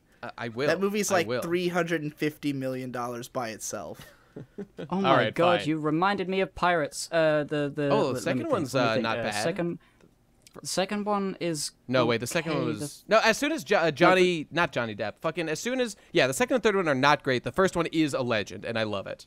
The first one is amazing, but I think second and third as like a sequels to each other. I mean, actually, they're good. It's a fascinating example, actually, because the entire Pirates of the Caribbean idea is based on a fucking ride at Disneyland, and they made it into a movie. So they just obviously had some like good script writers or somebody who thought like, yeah, let's make a fun action adventure. And then like it was the further corporatization as like those ideas dried up, and then like, Davy Jones or something, fine, do that, and it was not as good. Yeah. I gotta watch them again. Yeah, the first Watch one the was- first one. It's great. The first quite one's good. so good. I watched it recently. It definitely holds up. But Agreed, there's agreed. just The a Kingdom little Hearts bit of level like a, does not hold up though. I like it. there's like a part in the third one. I remember liking the third one because of how stupid and complicated it is, and Yeah. and all the like the crisscrossing alignments and like the stuff. It is like, oh, I feel so smart. This is the Great Gatsby, guys. I'm really. You really need a high IQ to understand the Pirates of the Caribbean 3. Right, very true. Four is way off. Get out of there. I heard 5 was okay though. There, that was. But I haven't even seen it. I just watched. I the thought I Endless heard Just Jesse. review. Yeah, that's what I was gonna say. I think Jesse liked it. Yeah. So I've been just kind of combing through my favorites lists, and I've got 2 sequels I gotta mention. Okay. The first one, and this one I'm hesitant to count, but it's K-On! Season 2. And the reason I'm hesitant to count it is that it's just continuing to adapt the manga. You know, it Yeah. came out a year later. It's essentially just a second season, but the ramp up in production value for Season 2 and just the way that it's so clear they were taking it more seriously is what makes like it's when you get to Season 2 that K-On! Really starts to feel like a masterpiece, you know? Yeah. Like the first season is really good, and especially rewatching it when you know all the characters, it's a ton of fun. But Season 2 is where it gets like it becomes Kino essentially, you know. It's really interesting thinking about that as like an idea, because like in real world terms, Season 2 is a sequel, and you would think and talk about it as a sequel, but it is just continuing something that would have been there. Like, if you get rid of Season 2, it's like Dragon Ball and Dragon Ball Z. It is just one manga. But it is a new project, you know, because they, like, they're like, let's continue to adapt, et cetera, et cetera. What I'm getting at is, like, there's, like, should a sequel be something that was not necessarily planned, and then they decide to do a sequel? That's kind of how I tend to think. Like, if the manga is one ongoing work and the 2 seasons of the anime are basically the same, it's just like for instance, Food Wars is a show that's airing its 3rd season right now, and like, if you watch all of Food Wars all the way through, you're not going to notice like a huge difference across the 3 seasons. Yeah. It's more like, oh, we're just doing another one. You know, like the last one was successful enough that we can do another chunk, but it's all the same manga. It's all the same story. Whereas, for instance, Ghost in the Shell Standalone Complex Season 2, it's an original show. And like, while it's cribbing a lot of ideas from the same manga, like, it's a whole new script that they had to create from scratch and like tell a whole different story based on having made the first one. So I tend to think of that as more of a sequel. In K-on's case, like half of the anime is original content, if not more. In fact, in Season 2, almost all of it's original to the show, because they're adapting 2 volumes of manga into 26 episodes of anime. And, like, just adding in tons of shit and making it more cinematic. So, like, to me, it's not a sequel in the sense of, like, oh, it's a different story, but it's a sequel in the sense of the first season allowed us to do this with Season 2. Like, now we can make it the show it was always, like, could have been, like, realize the potential of it, which is kind of what we're saying video game sequels allow you to do so much, you know. Which brings me to my second example, Dark Souls 3. Fucking... I would even have said Dark Souls is a spiritual sequel to Demon Souls, pretty obviously. And Bloodborne is a spiritual sequel to Dark Souls. All fantastic, but there is enough of a leap in style. Dark Souls 3 is just straight up, it's the new Dark Souls, and it's fucking amazing. I enjoyed it. Sorry, I don't mean to interrupt, but I do want to bring up something about that. So you and I and Jesse did our Dark Souls 3 PCP a while ago, and like we all agreed that it's fantastic and we loved it, and that was even before the DLC came out that made it even better. And I just wanted to ask, have you seen... I'm quite perplexed by, like, I see a level of negativity on Dark Souls 3 out in the world that absolutely baffles me. And I don't know what the nature of it is, but I see all the time rankings of, like, Dark Souls 3, like, way below, like, above Dark Souls 2, but way below 1. And I don't understand why. I think I could understand it if you are someone who plays the games over and over and over again, because Dark Souls 3 definitely has less choice. Yeah, that's not wrong. Like, I feel like, personally... Dark Souls 1 is, like, easy to just go back to and play over and over again, though, despite having less stuff in it. Game feel is improved, and, like, online play, obviously, is way easier. So, like, if you're just talking about, like... It's easier, but is it do people enjoy it as much? Like, there's always... like, because when it comes to stuff like that, where people play it ad nauseum forever, it really changes their opinions of it, you know? Like, it's kind of like how you have people who... Like, anybody who has ever been... a fan of League of Legends, if they were into it for more than a couple years, then their opinion of it is that it's the worst game ever made, but they've played thousands of hours of it. Oh my god! Like, yeah, go ahead. Because like you can't develop like you when you're first playing it, you're just seeing it for what it is. Like, it's a fun game, but like as you begin to see all the ones and zeros in the matrix and you really like analyze everything about it, you'll find reasons to not like it and stuff. And I think with Dark Souls, that game just had so many weird things in it that you could do, and so much sequence breaking that like you could play it over and over again and usually have somewhat of a different experience. You know what, though? Whereas Dark Souls 3 doesn't have that ability in the same way. But I'm not someone who's ever going to play a game more than once every year or two, so like that doesn't affect me at all, you know? The way I would see... Okay, go on. The way I would see Dark Souls 3 is like the Undertale of the Dark Souls franchise, in that it's a great game to play through, but I don't need to go back and play Undertale again. Like, it's not that But sort what's of a the game. Dark Souls of the Undertale franchise? You know what? Homestuck Act 5, Act 2, which I is what I was assume going to that by say is my that- favorite. The best sequel to an act in Homestuck was Act 5, Act 2. That's the literal peak Which of one was Homestuck. that? Hippo, right, Hippo, right, hold right. on. Trolls. We need to clarify this before this becomes the main comment on the video. Oh, what you no. mean by I don't have to go back and play Undertale again is like after having played it 5 times, right? Like it's a game that necessitates Yeah, playing it over and over again for at least. I a mean, little once you've done the stuff, like there's no the gameplay is not something you would go back to. Just Not that make I'm sure saying that wasn't the comment we get. I'm not saying in that way that Dark Souls 3 isn't fun to play like mechanically. It's just like I would love like just to play just running around and hitting things in Dark Souls 3, but going through the levels again is like I've been through them in the exact same way every time. You're not wrong. Yeah, I did it because I played through it twice. The second time just to do the big sequence break of like fighting the dancer first, because it's easy to do that on New Game Plus.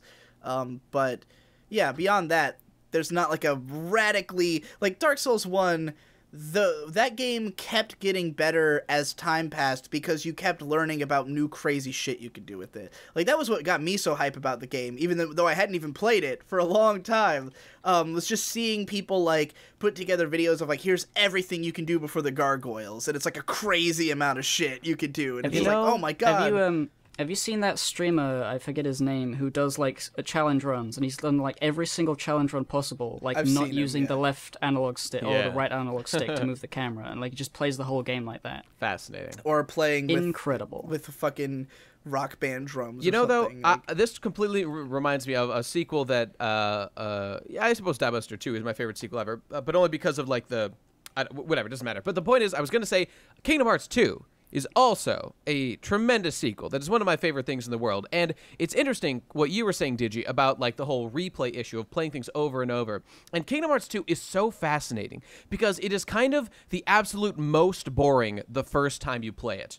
And every time you play it afterward, it gets better and better and better because the core fundamentals of the gameplay are so unbelievably tight and scientific and calculated and perfected in that game that you've got these massive communities. Yes? You're going to have to, like, when we live in the same city, you're going to have to sit me down and, like, guide me through Kingdom Hearts 2. The only way I'm ever going to play it is if you sit there next to me and, like explain to me everything about the game while I'm playing. That's the only way I'll enjoy it. I would be so thrilled to do that.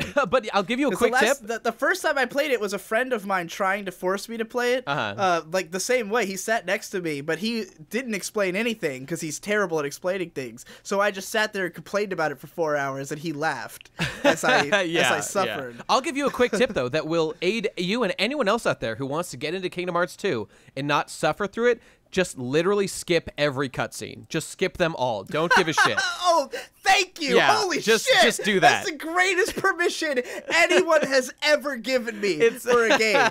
Yeah. Oh my god. Skip every single now one. I want to play it. Yeah. Already. And you will have fun. You'll have fun if you just follow this one simple tip of not giving a fuck about anything anyone says in that game.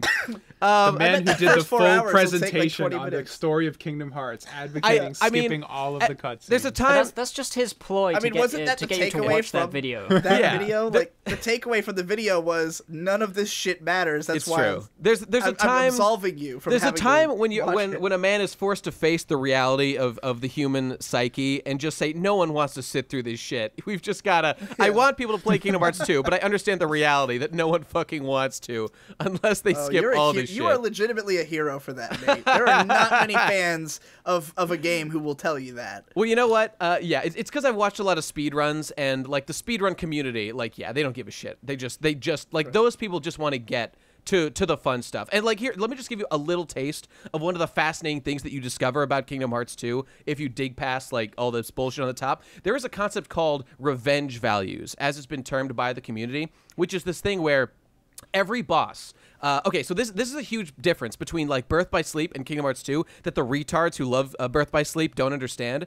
And it's that in Birth by Sleep, like enemies never get stunned. No matter what you hit them with, they never get stunned. Whereas in Kingdom Hearts 2, enemies, bosses specifically, can get stunned all the times. And this is what makes boss fights fun.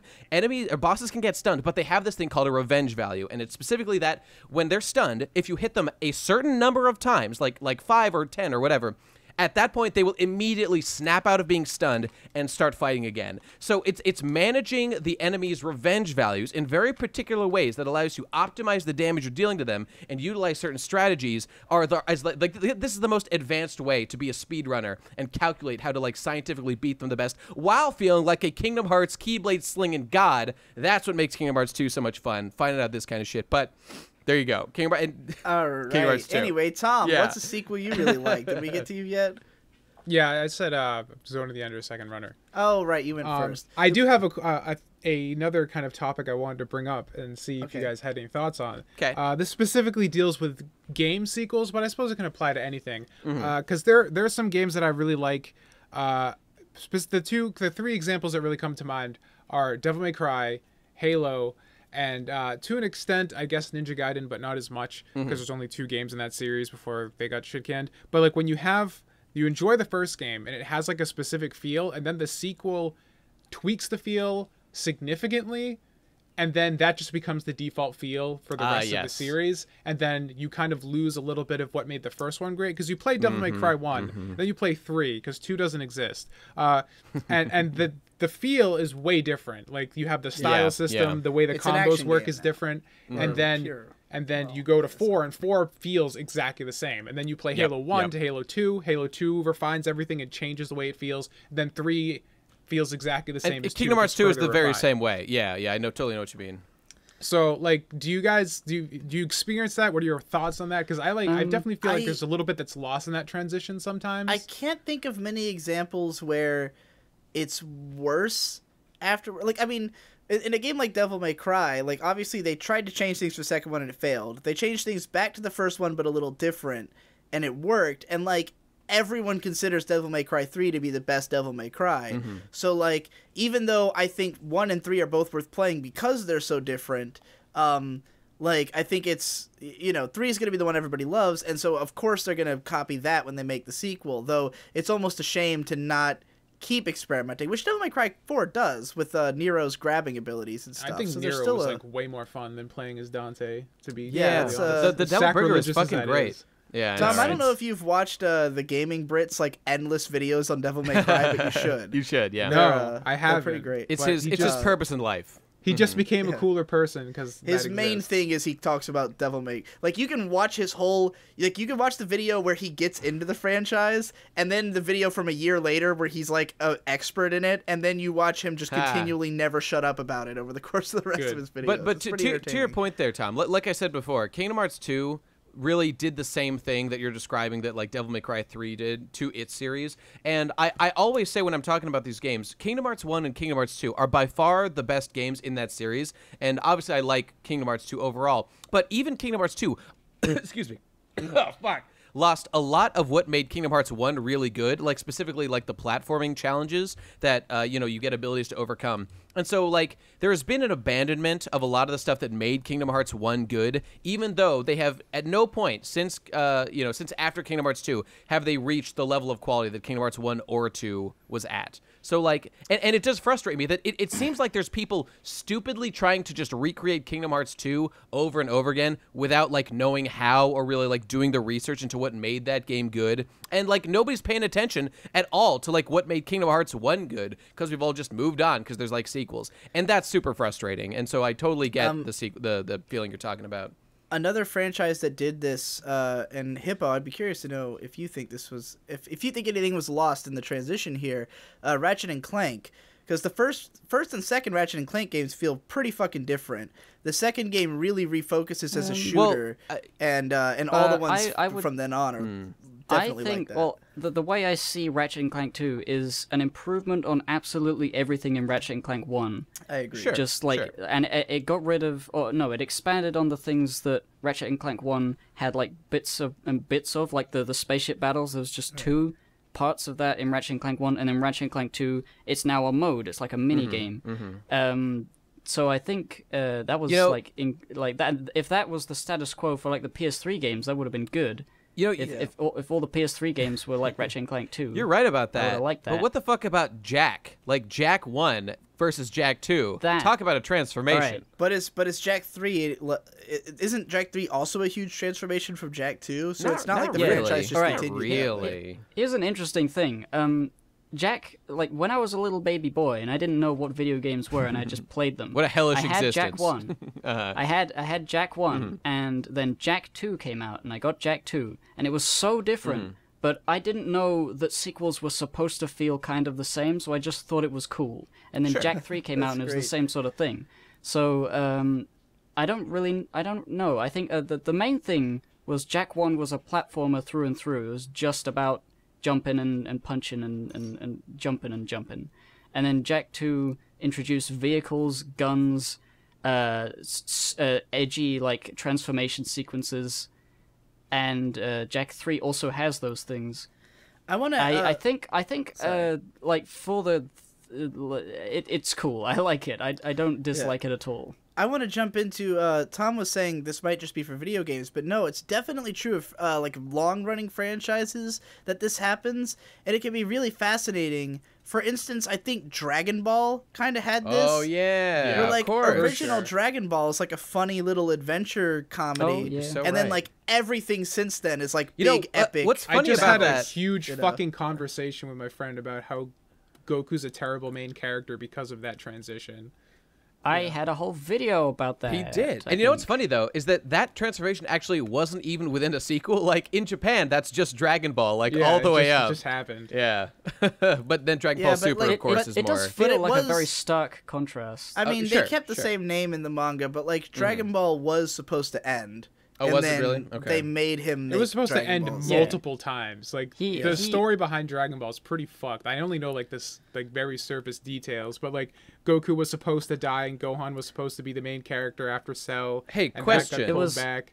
Does, And all, The thing I remember was that the way Dragon Ball ends is very, very similar to the way Dragon Ball Z ends, which is like he just goes off and he's implied to have more adventures, but he just doesn't want to talk about yeah, them. right. And that's what Dragon Ball was going to be ending there, but then he came back and there was Hey, Raditz and does everything. Dragon Ball end with Goku as an adult, or is he still a kid? He's It like a shows young like his adult. He's like wedding, in his right? 20s. Yeah, Yeah, he's like like a I remember young him. adult. I thought he had his final fight with like King Piccolo that as was an it, adult that was or the thing. something. He had his final fight with with Piccolo's son, who we know as Piccolo. What? Oh, right, and, right, yeah, yeah. Like the great demon King Piccolo was like the big bad guy Right, of Dragon right. Ball. And he beat him, and then his son came back, and they fought in the martial arts tournament. And then Chi-Chi came and said, "You promised me we'd marry," and then they went off, and we didn't see the wedding in the manga, but that's like now Goku's gonna get married, and that's the end of Dragon Ball. Bye. So did he end that with was cool. Piccolo's son on friendly terms? I mean, obviously we see how Dragon Ball Z. I know we're getting into Dragon Ball. I'm just curious. they don't end on Dragon friendly Ball- terms. oh, They yeah, hate no. each other. Yeah. Because like it starts. No. They start with Raditz because they're enemies. Right, and, like, this he is- has to like recruit him. Right, the, right. The thing was like Goku, like the son of Piccolo. I keep thinking of him as that because that's what he Yeah. is because he came out of an egg. No. He came to the martial arts tournament, and he tried to kill everyone, and Goku eventually beat him. Epic. But then he says, he got a Senzu bean. He's like, thanks guys, I won the tournament finally. That's literally canonically the first time he won the tournament. Hey, hooray! Because he still played by the rules right until the very end, even though fucking everyone was evacuated and there was like everything was destroyed. Aw. But then he gave a Senzu bean to Piccolo, and Piccolo was like, and he just ran away. Aw. So it's like it's implied that he will be a villain forever, but he's like, oh, I respect you or something. That's cool. That's cool. I'm trying to think of some more examples of this. Another one that is kind of like that is Ghost in the Shell, just in that like the original manga is so much goofier than like any other adaptation of it. Like the original Yeah. manga definitely has way more of a sense of humor and more like loose with its characters and designs and everything, and is like it's just more like a pulp adventure with like really hard sci-fi. You are in it, 100% right. It's just that like Yeah. I in my mind I have them so partitioned as like different, like real alternate universes as opposed to sequels. But you're not wrong. I mean, you're not wrong. I mean, some of those sequels we're talking about. I guess all the ones we've talked about. Like are more, Arise is obviously sequel-ish. like different, and then Standalone Complex, Yeah. like the But Major then Arise herself is like supposed totally to be different. A prequel to the I know others. it's a prequel and it's all fucked up and it's Yeah, crazy. but like just the idea of how the franchise, like, if the original film had been like more accurate to the manga's tone, yeah, then I feel like which it was whether not at all. like I don't know if it would have become a success, but like whether it did or not, that's probably how Ghost in the Shell would have been from then on. Right, And like not right. that the TV show is exactly like the movie or anything. Like the TV show definitely adds more levity in, but like the fact that it even is such a serious military show, Oh, yeah. like it's because that movie had set the precedent. Like that's what people identify Ghost in the Shell in as, Ghost in the you Shell, know? the Major is way more informed as a character by the movie's Motoko than the manga's Motoko. Oh, yeah. No doubt, no like doubt. the manga's Motoko is just like a goofy, like she is the she's best always version got, like, of Motoko. boyfriends and stuff. She It's is great. Kinda, It's great. I fucking She's the love most her. fun. I like them all. I like she them all. fucks around and cracks jokes and like it's just way more human. Is a literal sex worker. A literal sex worker Yeah. makes sex software. It's great. She's the best. Yeah. Well, shit, guys. Are we done? Are we done Gonna with get into this shit? questions? I Let's think do it. we can't have a podcast about sequels without taking a stab at our good friend Metal Gear Solid 5: The Phantom Pain. Oh, Fuck you. of course. I hate you forever. Of course. And that's the biggest disappointment after Devil May Cry was Metal Gear. I hate you. Fuck. Oh, you fucking fanboys! Why can't you just turn off your brain and enjoy the sequel like the rest of us? What the fuck? All right. Let's get into questions. Student of Ethereum says, on a scale of 1 to 10, which? I pick. I pick 8. Wait, I say Little Academia. Little Academia. Got him. Got him. Yeah. All right. Enough of that. I'm interested in this. Okay. This guy just seems concerned for us. That's what I'm getting out of this question. Okay. Mikul Man asks, when was the last time you talked to your parents? Oh. For me, it was like today. For me, it was like 4 days ago. I talked to them for like a whole hour on the phone. I don't talk to my parents that I can go like months without talking to my parents, really, which is not great. But I have recently communicated with them over the fact that we are using too much data on our phone plan. So, yeah. My dad has like a 45-minute commute to and from work right now. Shit. So like every month or so he'll remember like, oh, why don't I just call Digi while he's on his way home? He doesn't call me Digi, but you know what I mean. Right. He calls you Digi Brony, your real name. I only want to know Nate's answer to this. Okay. If you were a girl, would you use your body for money? Not necessarily prostitution, though. I would argue that it's almost impossible for a girl to not use her body for money, as she goes about life. So yes. Greater answer than I ever could have hoped. Thank you for the ultimate red pill answer. All right, here's one we can all answer. The Okay. Gobs ask, what was the spookiest thing to you when you were a kid? That could be a whole podcast, honestly. You're not wrong. Yeah, that should have been the Halloween one. Yeah, what if the we were fuck's gonna do wrong Oh, with that. we fucked up. Well, this won't even be out for another week anyway. Spookiest thing is, I mean, like the rare occasion when I was a kid when I saw a actual horror movie when I was a kid, I was much more susceptible to them. So like I remember being young and I saw this movie starring Harrison Ford called What Lies Beneath. And this movie, it was about like a wife with her cheating husband, professor guy, and like he was sort of like the murderer bad guy because like he had like killed a girl that he had an affair with long ago, so he was kind of the murderer. And like some of the imagery from that movie stuck with me for years and really fucked me up. Like whenever there was like a darkness that I had to walk through, I would imagine like Harrison Ford was gonna fucking come and kill me. Things of that nature. Things of that nature. It was good. Similar for me. I mean, this is not when I was a little kid. I had lots of like little childhood trauma, like things I'd seen that like haunted me. But like in terms of what made me afraid to go into the dark, Blood the Last Vampire with the Chiropterans. Oh, really? Because we had kind of like a sort of a meme, but me and my brother Victor, because I saw the movie and I was like probably 11, and he would have been like 10. and we watched it with my cousin Boyd, who was 4 years older. And like we would play this game where if it was a dark night and we were all hanging out, we would try to see how far into the darkness we were willing to walk. Like how far into the dark are you willing to go before the Chiropterans get you, essentially. And like so, like Victor would start walking into the darkness, and then Boyd would go, "Oh, a Chiropteran!" and we'd all go, "Ah!" We'd run away. I don't think we were so young that we like legitimately thought Chiropterans were gonna eat us, but we were easily spooked kids. That's Me and Victor hilarious. never dealt with horror well. By the way, are these all questions coming from our beloved PCP Discord channel? Yes, they are. If you are The PCP Patreon Discord. Yes. that thing, Given, what spooked you as a kid? This question's from the Gobs, by the way. I didn't mention that. I was thinking, and there was this very specific... What if the question was from the Chiropterans, and they're back? They're coming for you at last. This one thing on Newgrounds that I saw, this flash animation, and it forever... Well, I'll just explain what happens. It's like a brightly lit kitchen, and there's just a guy walking in, there's like stuff on the TV, and it's like you can see outside, it's like dark. It's like nighttime, it's just the window is black because it's dark outside, and he's just coming in, he's fixing some cereal, or just getting a bite to eat, just a little snack. And, he's just watching TV, and nothing happens for like 45 seconds. And you're just sitting there, it's like, what is this? And then suddenly, out of nowhere, because you know how Newgrounds flash animations, you can't like turn the volume, you can't pause it, you can't click on it, you can't change the volume unless it's on like you're turning the knob on your own speaker thing.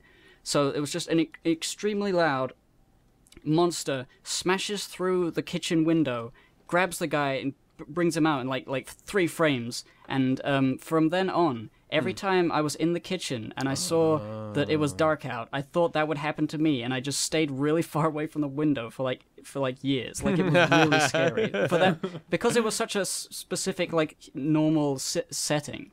And it was really tense and suspenseful. I don't know what it was I feel called. like the guy would expect us to say just like clowns or like werewolves, but it's just like, no, this very specific flash animation from newgrounds.com scared the shit out of me. What you're dealing with. Yeah, I know.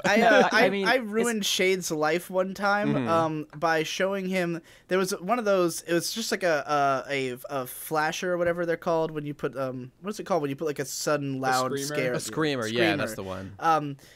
There was this one thing that was Where's Waldo, and after like 10 seconds it's a screamer, and it scared the shit out of me. So I of course show my little brother Shade, who is 6 at the time, this thing. Brutal. Shade legitimately cried for 2 hours, and it haunted him for years.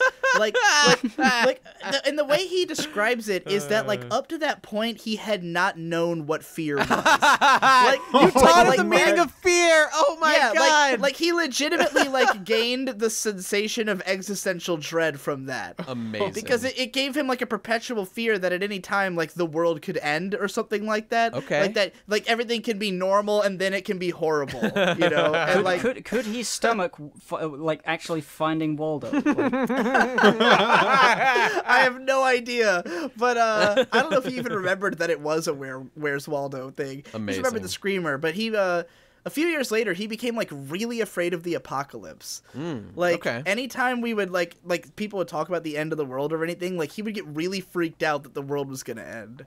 And fascinating. Yeah. Hey, I've got a question from the Twitter here that I think is pretty good. Wait, Tom has not answered. Oh, I'm sorry. Yes, please. I remember when I was a little kid, I watched a lot of Sci-Fi Channel, and I watched all the alien abduction things and all the like crazy fucking conspiracy theories about like aliens living among us or like Area 51 and shit. So I was always terrified of that. I thought I'd either get abducted by aliens and like get like some like fucking thing, because I already have a really weird phobia of like bodies and organs and shit. So like the fact that like I'd get abducted, like opened up and like they'd implant something in the base of my skull, that was fucking terrifying to me. So even to this day, whenever I watch that alien shit, I'm totally fucking into it, but at the same time just like, oh god, the government's watching me, there's a spaceship outside my house, I'm fucked. Aliens. Yes, that's a good thing to be afraid of. Okay, here we go. Also, Simpsons Treehouse of Horror really grossed me out, and I hate gore because of that. Anyone specifically? Though they do love gore on their Treehouse of Horror. They really do. They really do. it's specifically like the sound design of the gore. It just really like I hate horror movies because of The Simpsons. Fascinating. Well, okay, here's a question from @Lord Saiba. By the way, this is on the Twitter. Hashtag use AskPCP. Send the questions out.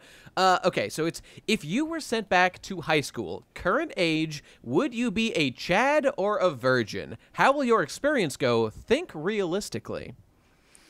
Current age. Absolutely a Chad.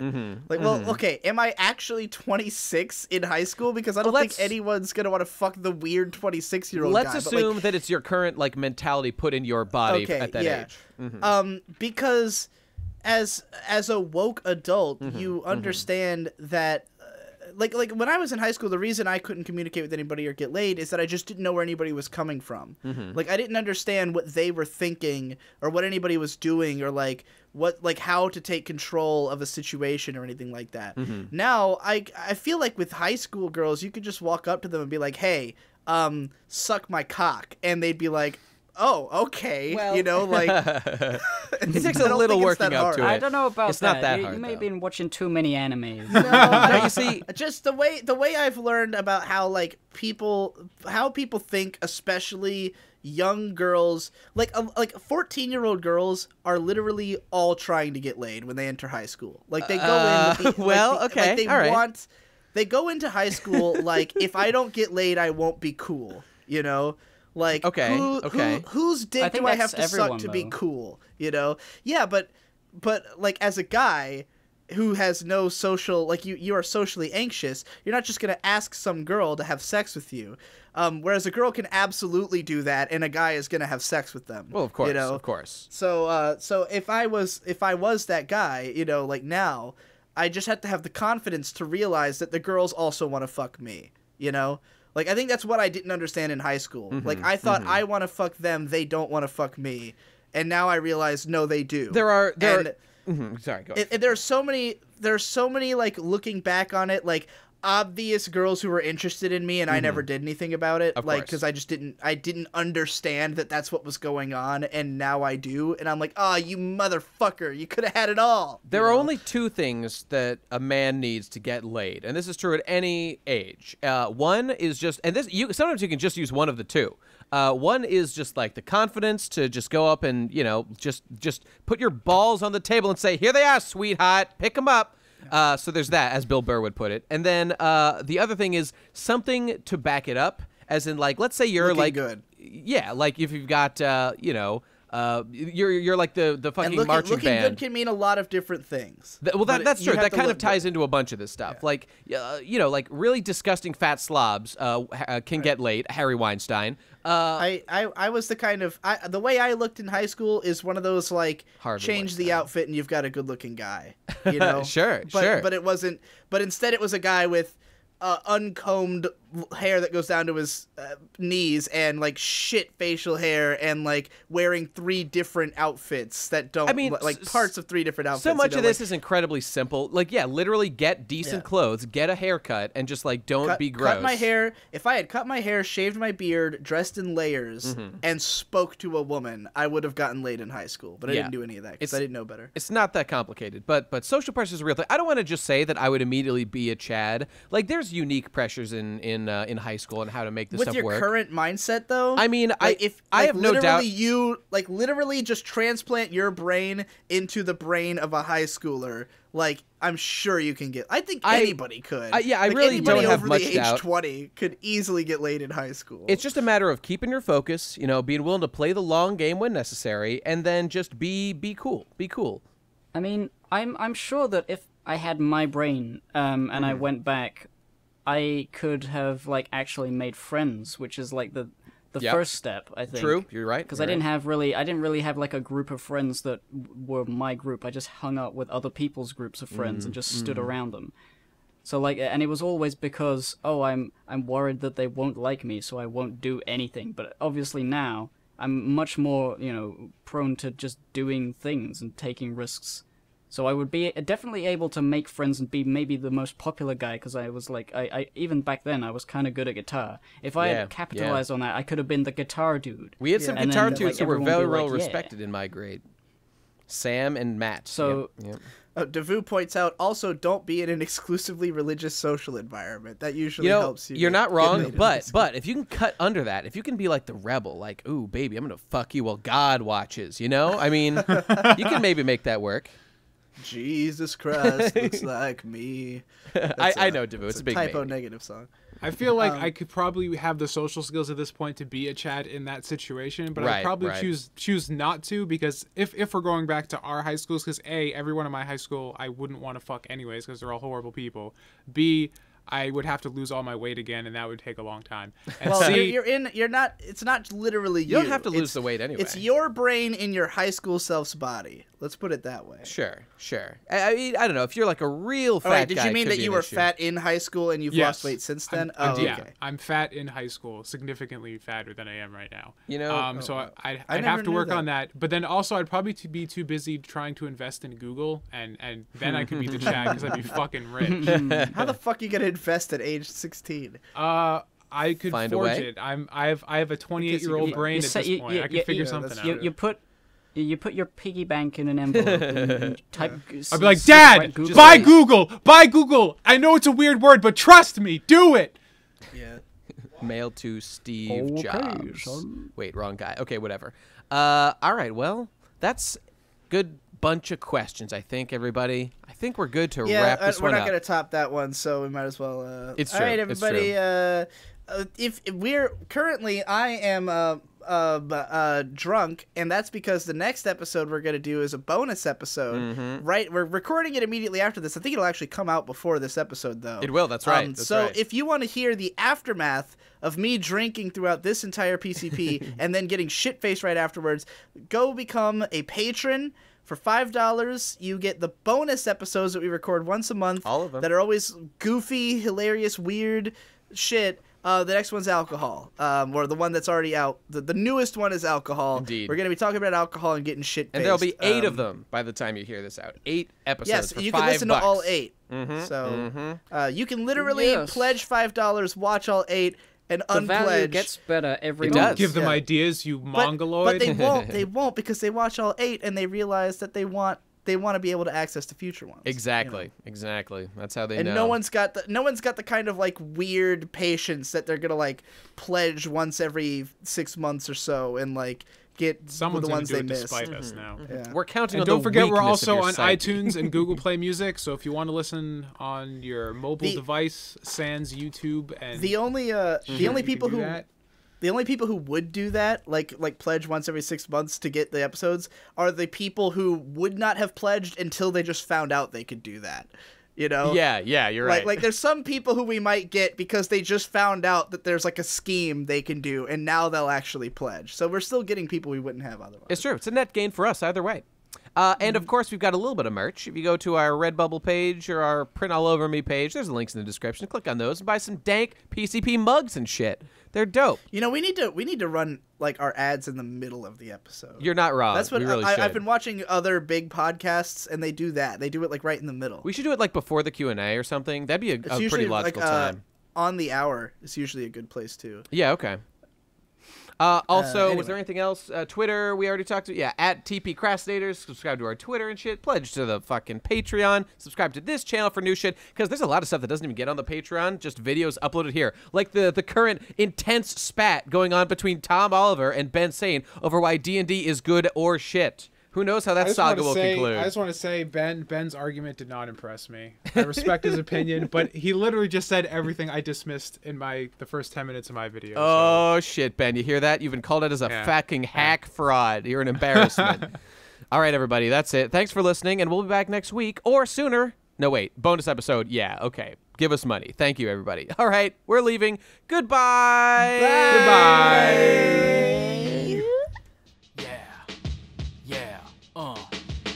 I'm supposed to be working right now. I'm supposed to